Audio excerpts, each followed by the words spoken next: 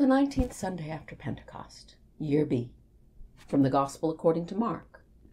Whoever does not receive the kingdom of God as a little child will never enter it. In the name of the Father, and of the Son, and of the Holy Spirit. Amen.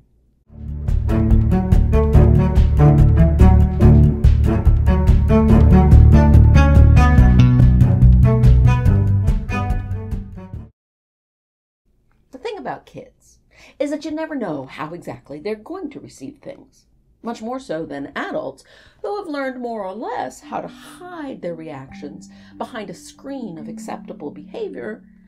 Children are who they are. So when Jesus tells us that we must receive the kingdom of God as a little child, maybe what Jesus is saying to us is that we can only receive the kingdom by being exactly who we are, the products of our individual ongoing efforts to make sense of a world over which we have remarkably little control.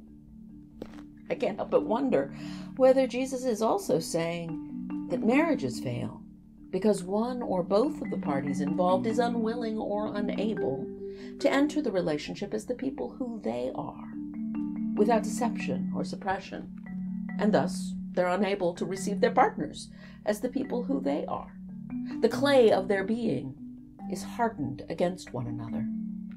The clay of Job's being has definitely been battered, so that as he sits among the ashes, scraping away at the itching sores with the sharp and rigid edge of a broken clay pot, it may be hard to tell where Job ends and the dust and ashes begin.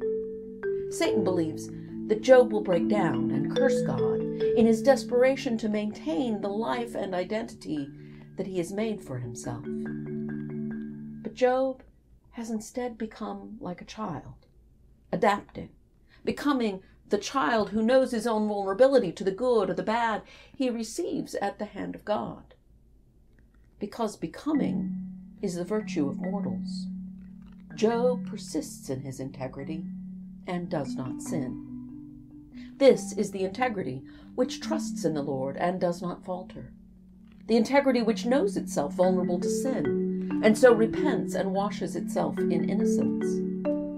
This integrity of becoming starts out for a little while lower than the angels, and then, within the embrace of our Lord Jesus Christ, who has tasted death for everyone, this integrity comes to be crowned with glory and honor because of that suffering and that death. Let us, therefore, practice this integrity of becoming. Let us in all our relationships welcome whatever comes at us, not only as the selves we've come to be, but also as the selves we are becoming in our encounter with whatever comes at us.